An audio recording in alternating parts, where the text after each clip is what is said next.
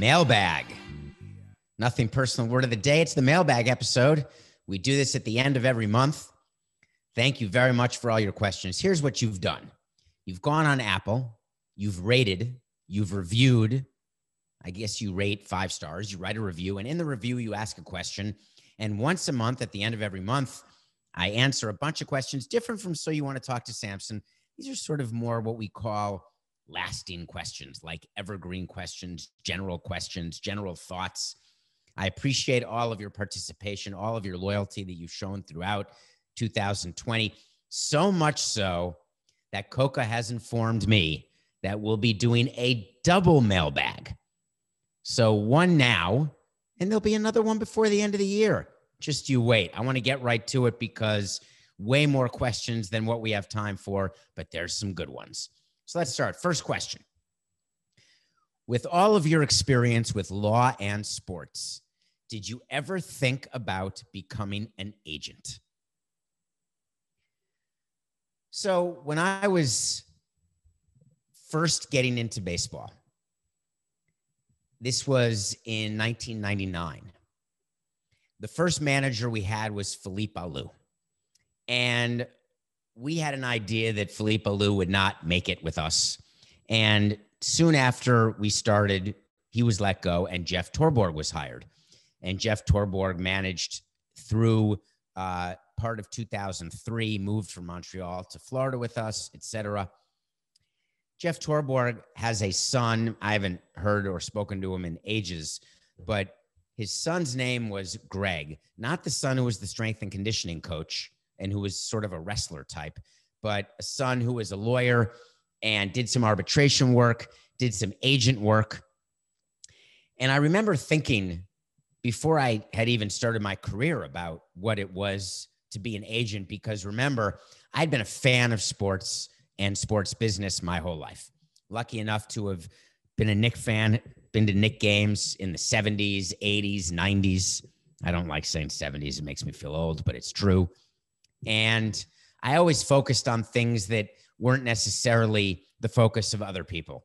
So that can be sort of lonely, but I was pretty young and I was thinking about my life and what I wanted to do. And I've told you that I went to college and tried to get a job out of college with a friend of mine's father in Chicago. He did not give me a job, so I went to law school and how that changed my life. I told you in law school, I thought about being a district attorney, didn't get that job. So I started a business in Europe delivering newspapers.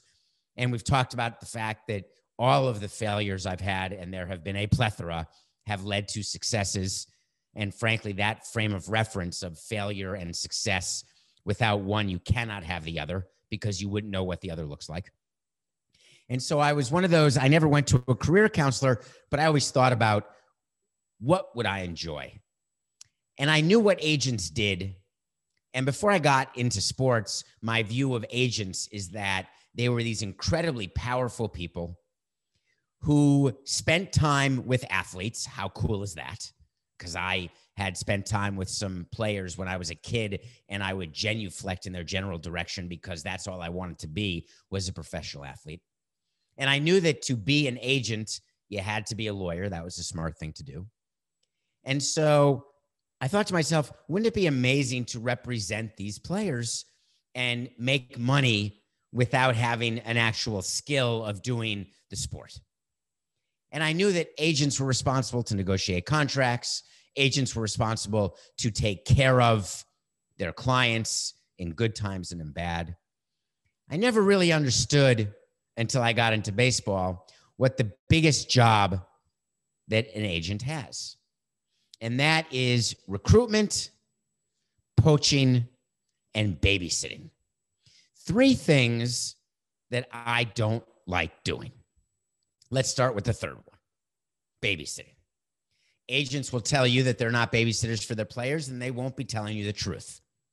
They're responsible. They actually hire people below them to make sure that their players are behaving, to make sure that their players are where they're supposed to be, to make sure their players are rehabbing if they're hurt, or staying healthy if they're healthy, or working out in the off season, getting ready. They're responsible to make sure that family issues are taken care of. Any sort of legal issues are taken care of. Agents are the people who get the call in the middle of the night when there's a problem. Agents are the ones who get the call when there's a light bulb that's burnt out in a house of a player. Poaching is what you do. And I realized that poaching is something I've always done. When I was on Wall Street, one of the great jobs you have, you're taught that to get a client is way harder than to keep a client, which is why customer service is so critical, because it is way cheaper to keep a client than to invest in getting a client. However, getting new clients is one of the metrics that is used for your compensation. So I focused very hard when I was at Morgan Stanley on getting new clients. And every client I got was working with another firm. And so in theory, I had to tell the client, potential client, here's what I will do for you. And by the way, it's way better than what this guy's doing for you. And agents are poaching all the time. They're calling players and saying, hey, you work with Scott. He's only going to get you 3 years at 10. I'm going to get you 4 years at 12. Hey, you're working with John or Seth or Joe. Just so you know, when you're good, they love you. When you're bad, they can't stand you. And I'm here to tell you that no matter how you're playing, you are my number one priority. Think of Jerry Maguire.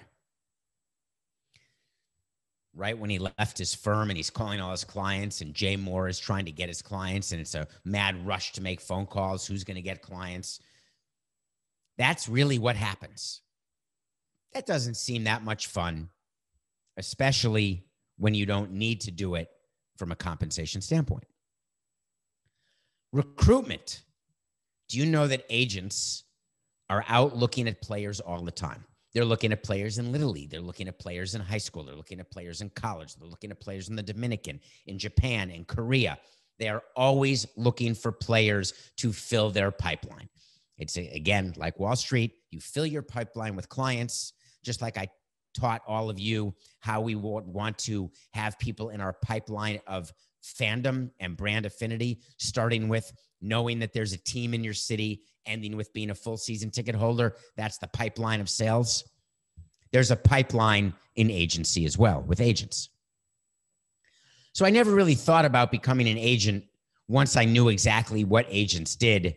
And then every day of my career, 18 straight years, dealing with agents every single day, dealing with Scott Boras, dealing with people like Scott Boras, having the pleasure of dealing with great agents like Joel Wolf, Giancarlo Stanton's agent, dealing with agents who would lie, dealing with agents who would cheat, agents who would do anything to get you to give more money to their players.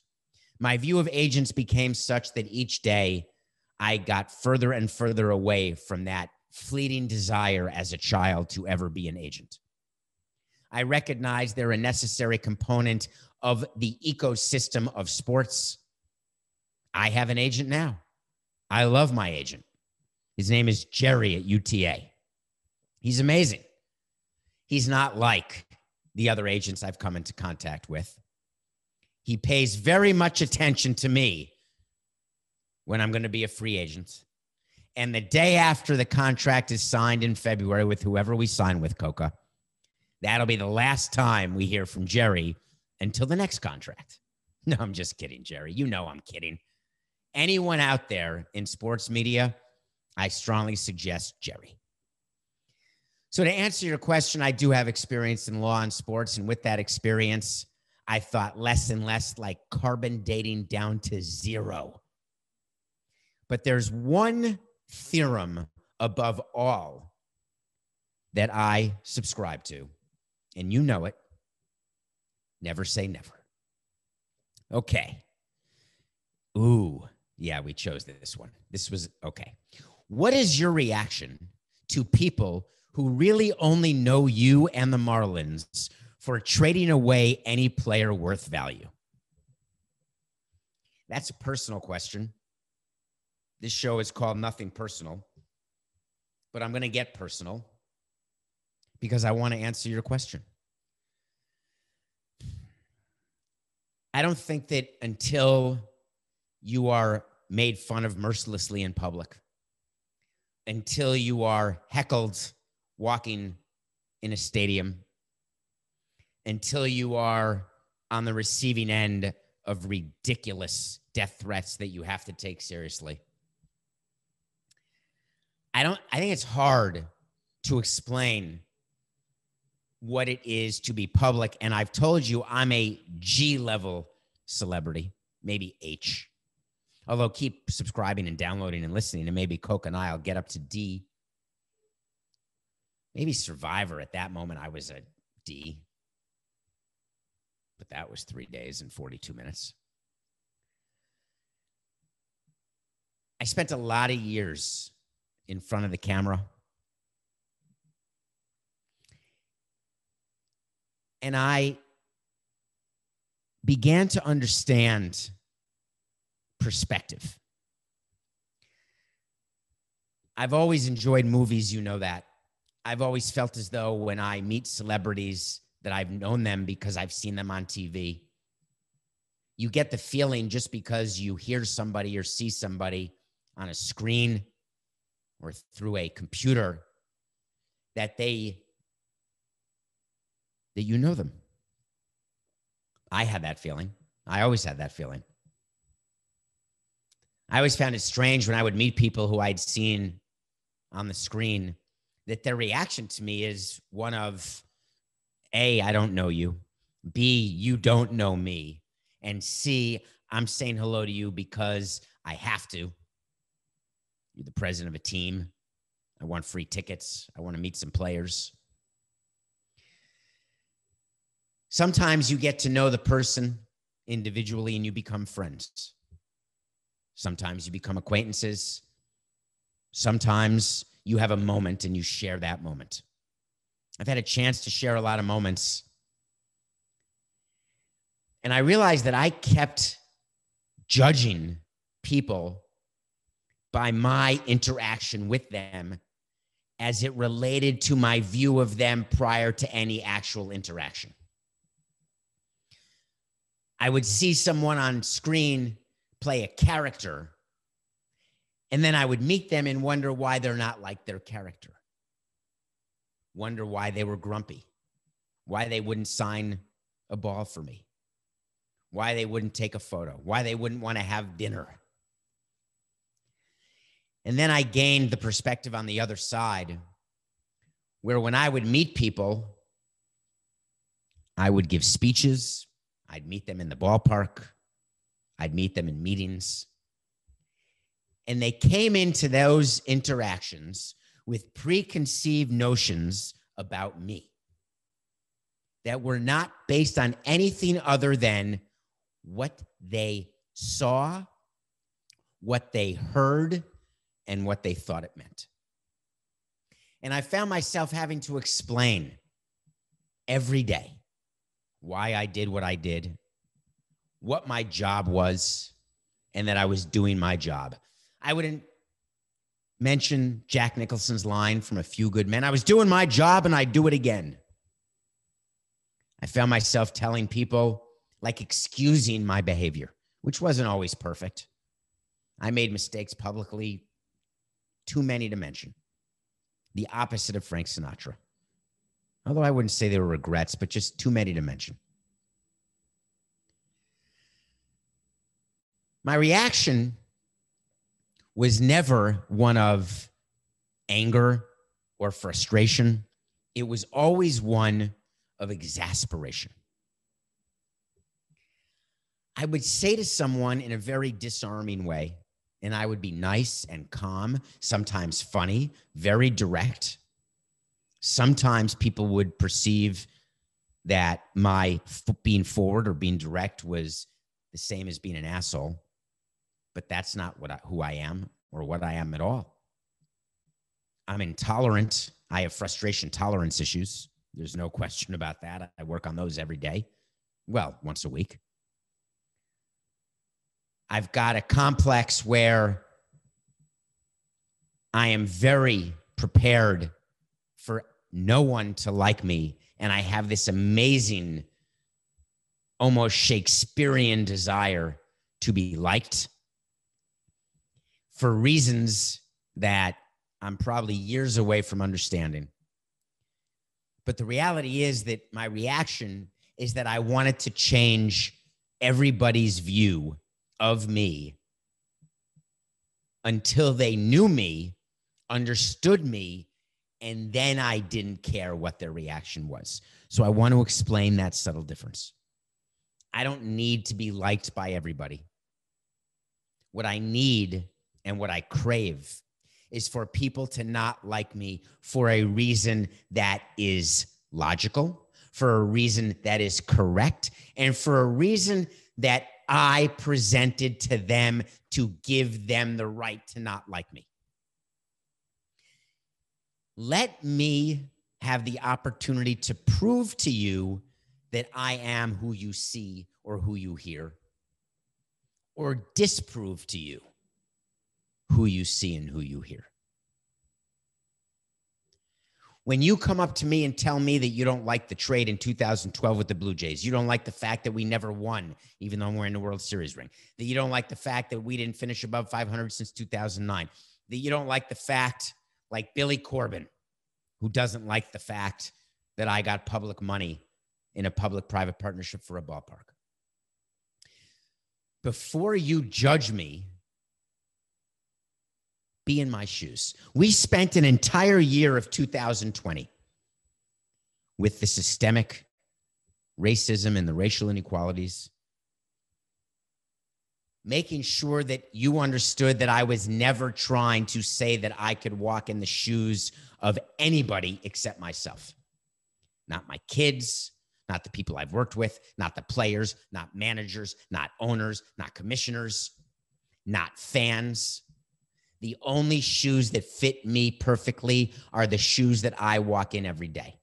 And I don't judge you for the decisions you make from your perspective. I can give you my opinion, and I do it on nothing personal, and it is nothing personal. I can tell you why I have that opinion, but it's never about the person until I get to know the person and then make that decision. And then you could say that's personal. So my reaction to people who really only know me through the screen or through the microphone or through trades is that I don't think about it. What I do think about is taking the time to block and tackle, taking the time to meet people everywhere I go, to introduce myself, to look at their face when they hear my name and see my face and hear my voice.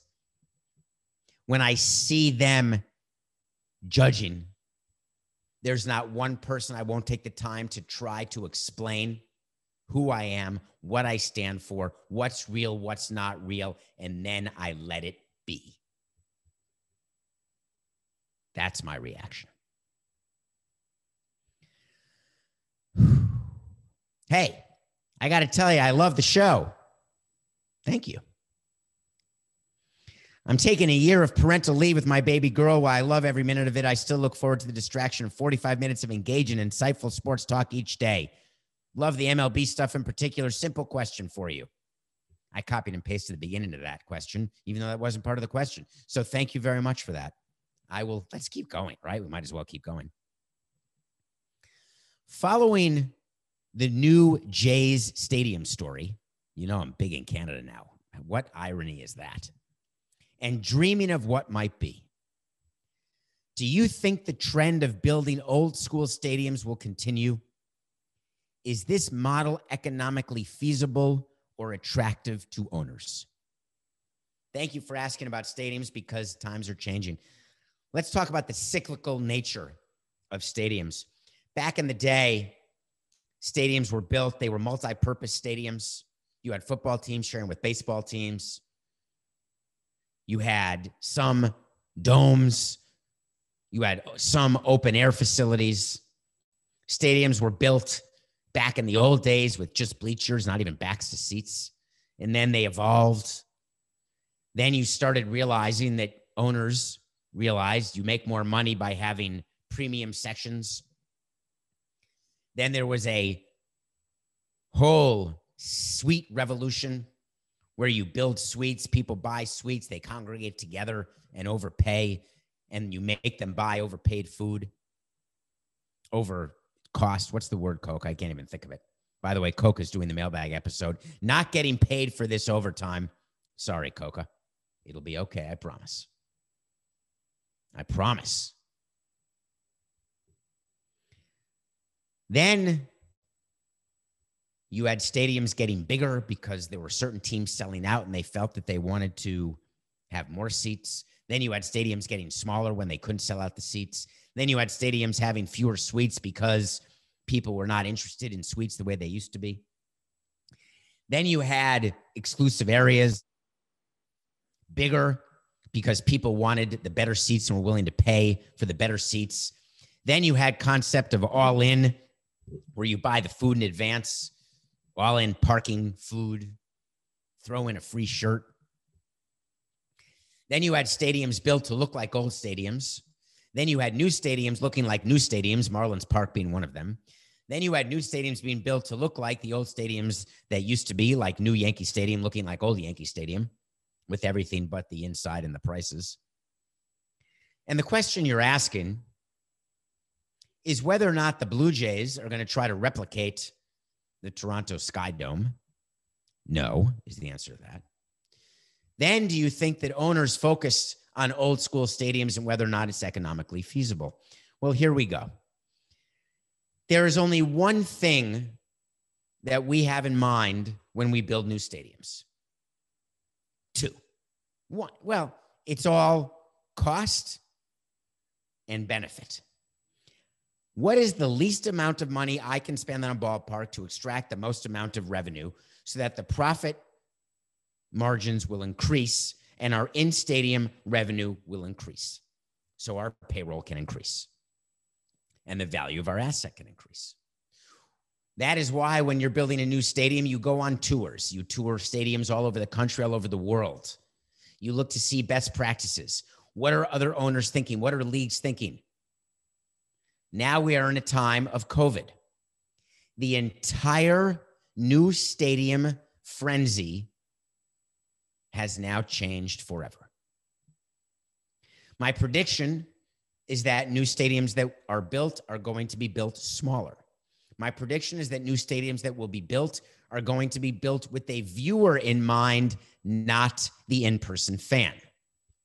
My prediction is that when new stadiums are built, they will be built in such a way not to reminisce about old times, but to be so technologically superior that a viewer watching on TV will have the feeling, and I don't mean through VR, will have the feeling that they are not missing anything by not being at the game.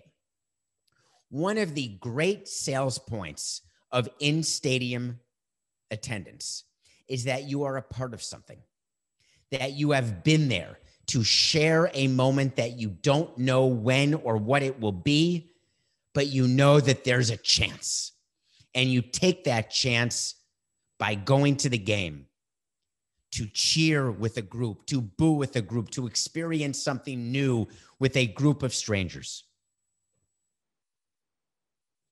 It's like a family. Everyone wants to be part of a family. Everyone wants to be part of something. But owners now realize that that experience that people used to pay for, they're not paying for anymore because the experience has changed so much inside stadiums. COVID will make it so that mingling even after the vaccine, so crowding into areas, I'm thinking like the bleachers at Wrigley, crowding into areas like down in the first 3 rows during batting practice, you can get foul balls and autographs. All of the things that we used to love and sell to you are going to change. Therefore, when you are building a new stadium, and there is always a cycle of new stadiums, the Blue Jays, the Diamondbacks looking for a new stadium. For Christ's sake, Marlins Park is almost 10 years old.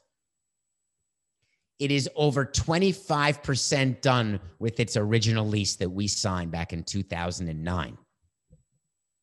Unbelievable, actually. 12, 13, 14, 15, 16, 17, 18, 19, 20, 20. This is the 10th season of Marlins Park. If I had to build Marlins Park over again, there'd be fewer suites because we can't sell the suites. There'd be fewer seats because we canceled out the seats. There'd be closer dimensions, getting more people closer to the field than even they are. There'd be different points of sale, different concession areas, bigger kitchens, bigger video board, better camera angles. Do you know when we built Marlins Park that we were more concerned about fans' views than camera angles? And it ended up costing us because I don't like the angles, the camera angles at Marlins Park. New stadiums will have way better camera angles, way better technology for the viewer at home. What used to be the new stadium bump does not exist anymore. The automatic revenue and attendance increase. The money is in broadcasting. Now, baseball and other sports have spent the entire COVID telling you how much money they're losing by not having fans in stands. And it is true. Whether it's 30 or 40% of your revenue, it is a huge number that comes from fans attending games. But what we're learning is that post-COVID, we've got to switch that balance. There's another dollar Coca pre-2021. They've got to switch that balance because it's the broadcasting deals that are going to become a far, far bigger percentage, both local and national, of total revenue. Because we learned that overnight, at the drop of a snap, attendance can disappear to zero. We've learned that when your team isn't performing, that there really are only one or two markets where fans will still come, and maybe not even that. We've learned that in this era of launch angle and young players being far more important than pricey veterans, that keeping your window of competitiveness open longer is more difficult than ever, and only one or two teams are able to do it, like the Dodgers and Yankees. We've learned that the one recession-proof part of your business is your broadcast revenue. So when new ballparks are built, I assure you that it's not about old school versus new school. It is simply about economics and taking care of your biggest client, which is not the fan in the front row. It's the broadcaster. Thank you for that. Okay, did you ever discuss your next question? Did you ever discuss your daily routine on Nothing Personal? Running, watching movies, etc. And if you haven't, can you give everyone your routine? So I'm a very big routine guy. So here's my routine. I unfortunately am afflicted with phone-itis. I sleep with the phone charging next to me, and I sleep with the phone on vibrate. So here's the routine. Let's start with the end, like Tenet, which I reviewed on a recent Nothing Personal show, starting backwards, going to the beginning. To go to sleep, I take sleep gummies. They're like a brand. I think it's called, they're not a sponsor, so I'm not going to say it's Charlotte's Web. And I'm not going to say they have hemp in them, but they may. 2 gummies, and then either an Ambien, a Tylenol PM, an Advil PM, an Aleve PM, a Xanax, some combination of a cocktail that will help me fall asleep for my normal 2 to 3 hours a night. Sometimes it works, sometimes it doesn't work. So the routine is I get into bed, but before I get into bed, every night, no matter what, literally no matter what, literally, no matter what shape I'm in, I brush my teeth, I then wash my hands, I then put water on my face, wash my face, dry my face, dry my face, dry my hands, go to the bathroom, get into bed. That's post-cocktail. Sometimes I do some ambient texting. Sorry. No ambient broadcasting, though. Some ambient phone calls every once in a while. Not smart. Don't do it. No ambient driving, of course. No ambient golfing. My eyes generally open a few hours later at most, and the first thing I do is look at the phone.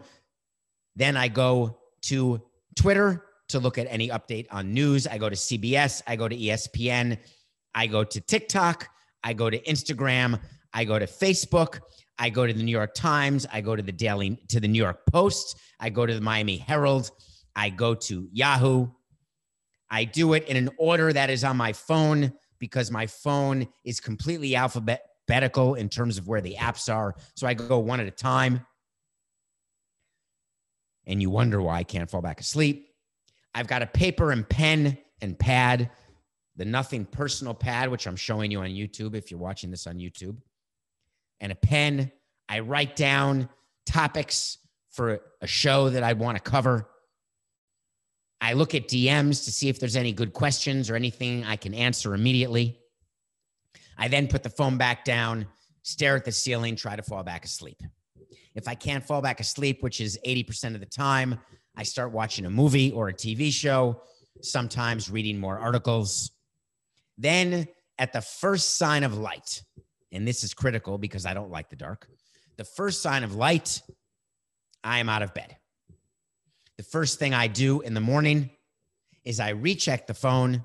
I go through that exact process, get more topics. I look at the show that had been prepared the night before, get ready for the conversation with Coca about the next day's show. Then I get dressed. I get dressed in a very particular way, in a very routine way. My shower is the same every day, every way. I turn the shower on. Then I brush my teeth. Then I go to the bathroom. Then I get in the shower. Then I take the soap and wash my hands, left arm, right arm, stomach, chest, south of the border, rinse, back, rinse, tushy, rinse, left foot, left calf, right foot, right calf, left thigh, right thigh. Then I do underarm left, underarm right. Then I go south of the border again because you want to be clean. Then I go underarm again, left, right. Hands wash, soap down, rinse, facial cleanser, rinse, second facial cleanser, rinse, shampoo, rinse. Then I've got a sprayer to spray south in front, south and back, like a bidet. Then I turn the shower back on, rinse, left arm, right arm, face, hair, shower off, dry off, bathroom. Then I get dressed. Getting dressed for me is very easy because everything is in line. I take the piece of underwear on top, the socks that are next, the shirt that is to the left, the blazer that's to the left. I sit down here and I do a show. After the show, Coca yells at me because he had a problem with 6 things I did. I go through them. I tell him he's right. I try not to do them again because he comes up with 6 more the next day. Then I prepare the outline of the next day's show just with word of the day. So you want to talk to Samson, review, nothing personal, pick of the day, wait to see, and they're all blank. And then during the course of the day, as I'm reading and thinking about things, I work on the show. Then 5 days a week, when I'm training, I go for a run. By doing that, I have a training regimen where it's either 4 miles, 5 miles, 6 miles, 10 miles, 12 miles, 20 miles, whatever it is, go for a run. After the run, do the shower routine again because I will not put on clothes after a run until I've showered. When there's no show, by the way, the run is before the shower because there's no show to do on days that I don't do shows, which are not many. Then I watch the movie of the day. I make sure I get it done. It's during the course of a day. Sometimes that bleeds into the nighttime. Sometimes that bleeds into the overnight time, or I'll watch a second movie or a second TV show. If I'm knee deep in a TV series that I can't wait to get back to, like a book, I want to get back to as quickly as possible. During the course of a movie, I judge that movie based on the number of times I interrupt that movie by pressing pause and going through my phone. And when I go through my phone, I go through the same 10 apps to see what's going on. Then I've got a list because I'm a list guy. The lists go on the bigger pads. This is the bigger Nothing Personal pad. The list is of things that need to be accomplished that particular day. Phone calls I need to make, car inspections, whatever is on that, a doctor's appointment. a follow-up, a call, whatever has to be accomplished. You know, from previous Mailbag episodes, I do a short-term, a midterm, and a long-term list. I make sure I look at things from my long-term list every day, don't always work on them. My midterm lists, I work on at least something from a midterm list every day, and I make sure my short-term immediate list is done by the end of every day. You'd be surprised that it sounds exhausting what I'm saying, but it works. It really does work. Then nighttime routine. Now you're wondering about food. I do not have a routine for food. I do eat Special K dry with peanuts, with cheese and crackers. I also eat salads and juices and drink juices, eggs. I'm not a big food preparer. I don't really spend time. I have a friend who will light candles and cook for hours and sit and read a book while eating. To me, I view food like gas. I need gas, so I'll eat once in a while. I also didn't mention, because it's unhealthy, but I guess I got to mention it. I weigh myself about 5 times a day, which is not smart. I do it at certain times so I can compare before going to the bathroom, after going to the bathroom, before eating, after eating, things like that, because I want to make sure that I'm not gaining weight, not losing weight, well, trying to lose weight, but etc. So life is a lot of routine. So I appreciate that you asked that, because there are some people, and Coca may be one of them. He's probably dying right now because I'm not sure normal people have that level of routine, but I don't want to say normal. That's not true. I'm perfectly normal. Can't you see? Okay, what's next? Oh, I think we got to do this, Coca. Okay, here we go. Someone asked me whether or not I would make any predictions for 2021. The question was, do you have any predictions? So I want to talk about 2021 a little bit and end this mailbag episode with this. We have almost made it to 2021. We are so close. We can feel it, can't we? 2021 has such a great chance. Every new year, everyone says, to a happy and healthy new year. May next year be better than this last year. That's sort of what everyone is supposed to say, right? I've never felt that more than I do now. 2021 needs to be better than 2020 in every way. We need to learn the lessons taught in 2020 and apply them in 2021. This is a bigger issue than it's ever been. So here I am. There'll be another mailbag episode, but in the second to last mailbag episode, what I'm going to do is give you my 10 predictions for 2021. It's sort of like wait to see, you know, on the regular show. And thank you so much for downloading and subscribing. I really do appreciate that you do that. Just hit subscribe whenever you do. You can unsubscribe and resubscribe on your podcast. I think that counts, though I don't know. I hear Lebitard say that, or maybe it's Stu Gatz who says it. On YouTube, please just make Jerry happy so he doesn't call me. Hit subscribe. Wait to see is when I tell you something's going to happen and I'll revisit it. I've got the following wait to see predictions for 2021. Let's start with what all of us are thinking. When are we going to be able to go back to a sporting event? When are we going to be able to go to concerts and have it be filled with people, get in the mosh pit, get Springsteen back on tour? It's going to be the fourth quarter of 2021, and you're going to need proof of vaccine. I'm sorry. What's the guy's name? The tennis player, Coca? Novak. He's the most famous tennis player of all time. Novak Djokovic. I think he doesn't want to get vaccinated. My prediction is this: to go to a sporting event, to go to a concert, you are going to need proof of vaccine, like a proof of age when you go into a bar. It may even be something that's on your license. It may be a separate card, but you will need proof of vaccine to attend a concert or a sporting event once capacity is allowed to go to 100%. That is a prediction. Wait to see. Number 2, and I don't want to be negative Nelly or Debbie Downer. I'm sorry to all the Debbies who are listening. It's an alliteration. That's why. MLB has a problem. We've spoken about it on Nothing Personal many times. The collective bargaining agreement ends after 2021. There is still a major negotiation that needs to take place between baseball owners and the players regarding 2021 season. Forget the fact that they need an agreement for 2022 and beyond.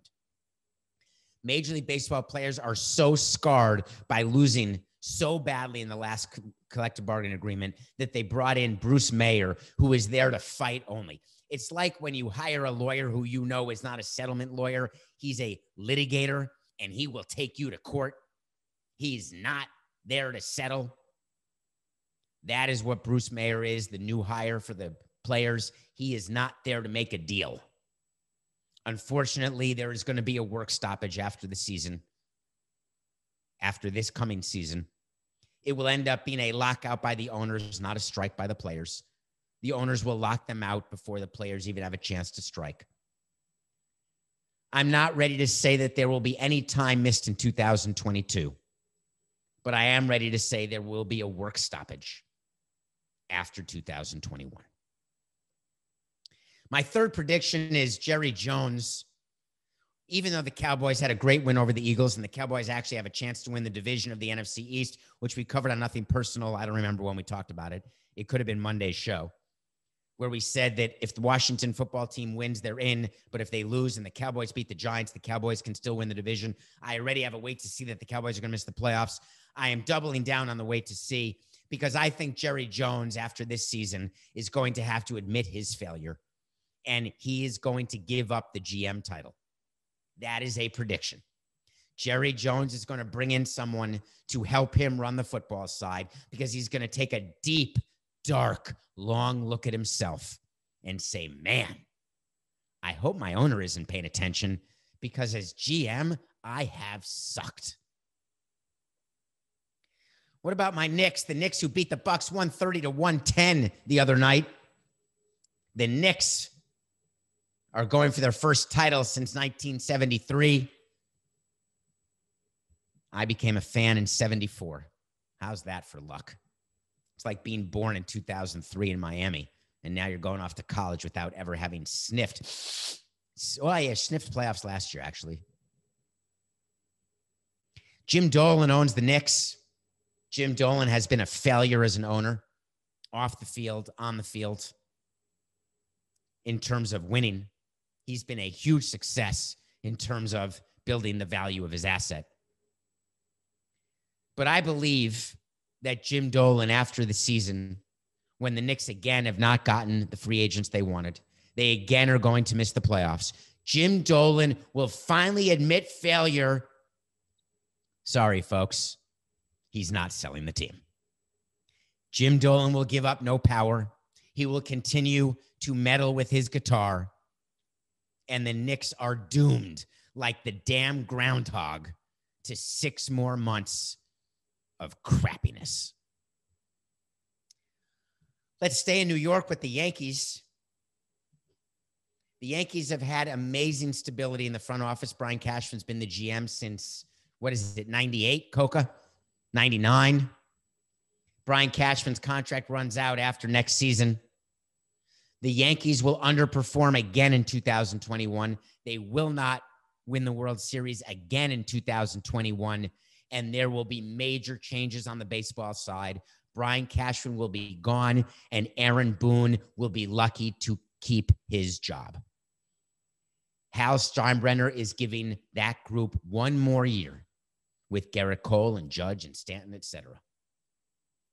New York Yankees will underperform in 21, not win the World Series, and changes will be made on the baseball side. Another prediction. Remember how we talked earlier in the show about stadiums and how they're going to get repurposed, and they're going to be repurposed for viewers' purposes versus in-stadium attendees? Well, because of COVID, there's a lot of issues in the commercial real estate space. All the big box retailers are in trouble. Everyone's doing everything online. Commercial real estate is in real trouble. My prediction is 2021, even after the vaccine, you will see a repurposing of commercial real estate into housing. You'll see a repurposing of commercial real estate into anything other than commercial real estate. So for your strip club, that's funny. Strip mall owners, those people who are landlords with commercial tenants, you better start thinking about what else to do with your land. The government may be helpful, but commercial real estate will start to get repurposed, and that will start in 2021.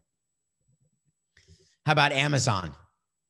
I read on Darren Ravel had a tweet that Amazon had $1.6 billion in sales in 90-something. Now they do $1.6 billion in sales every 36 hours. That's hearsay, so I'm not saying it's right or wrong. But Amazon is obviously a behemoth in a way that we're just beginning to understand. Here's what Amazon will do in 21. They will continue to expand their services. No doubt about that. And here's what they're going to do. They will start bidding. We watched a football game on Amazon Prime, NFL game on Saturday. The middle game, Cardinals-Niners, was on Amazon Prime. Guess what? Amazon is going to become a major player in bidding for both local and national TV deals. If you think that CBS, NBC, ABC, and Fox are going to keep a monopoly on all of the deals for professional sports, nope. Amazon's coming to get you. Next, you know how we work remotely? Yeah. Workplaces will continue to allow remote work even after the COVID vaccine is in place. Office leases are going to be broken nationwide. All of the office buildings where people have attended, where attendance even in New York City is at 10%, office leases will be broken. Office spaces and office buildings will be repurposed the way commercial spaces and commercial buildings will as well. It's going to happen. You know what else is going to happen? Derek Jeter is going to get into the Hall of Fame this year, and there will be a Hall of Fame induction, and I got a prediction. Derek Jeter will take the microphone, and I guarantee you that he will thank George Steinbrenner in his speech. He'll talk about the boss. He'll mention the role George Steinbrenner played in his life. And I can equally guarantee you that he will not mention me. He may flip the bird, but he will not mention me. And my final and 10th prediction for 2021. Get ready. Here it is. Matthew Coca, the great producer for Nothing Personal, the person without whom there is no show. You're not listening to anything without Coca, because I've got nothing to say without Coca. I got nothing to do without Coca. I made a deal that if we could get 100 new downloads from Bismarck, North Dakota, that we would send Coca to Europe. I've heard from many of you in North Dakota, more people than I thought were there, that you are fans of Nothing Personal, and I'm extremely appreciative. Matthew Coca has no interest in going to Europe. Very little interest in leaving his apartment. But I predict and I promise you that in 2021, Coca's going to Europe. And guess what? For me, that's just good business. This has been the Mailbag episode. For me, with Coca, it's just business. This has been the Mailbag bonus episode for Nothing Personal.